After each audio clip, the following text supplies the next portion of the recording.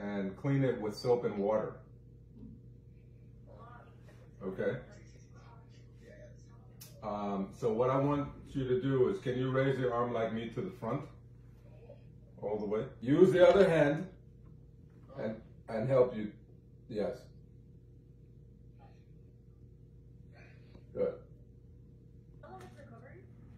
Recovery really takes around 3 months, and he's really going to need to work on the therapy on his own because most places are closed now.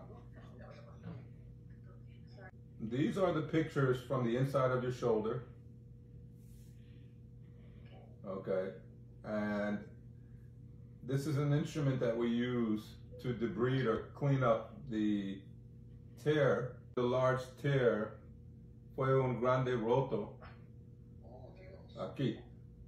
So, usa los juntos o suturas para apretar el tendón al hueso aquí.